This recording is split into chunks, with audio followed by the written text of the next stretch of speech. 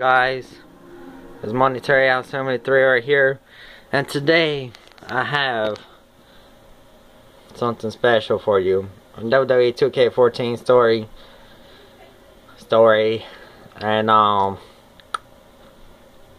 yeah, let's see what's up.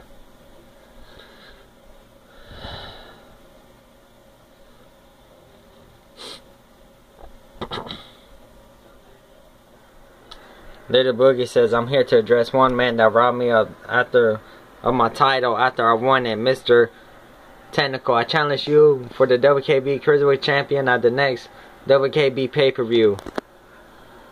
So Lil Boogey calls out Mr.Technical because in the last pay-per-view, WKB Havoc, Boogey won the title in the submission match, but Technical thought Boogey tapped out first, but the referee didn't see it. And then Technical got mad because he lost the title, went to the GM. GM's like, hey, you want your title back? You can challenge him. Lil Boogey, if he's not already left, if he didn't leave the arena yet, and Lil Boogey didn't leave the arena, he was walking to his limousine, got caught.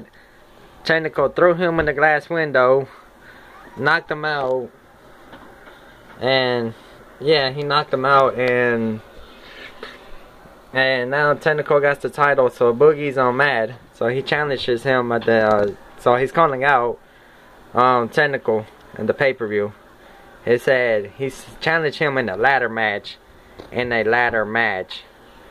But will Technical accept? Hopefully.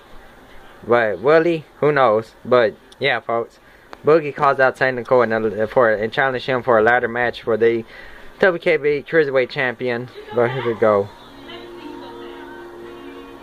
Look at him. He's a man. Focused man right here.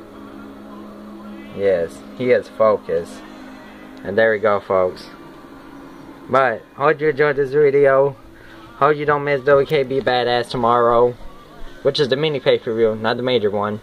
So, yeah, until next time, folks. Peace. Peace.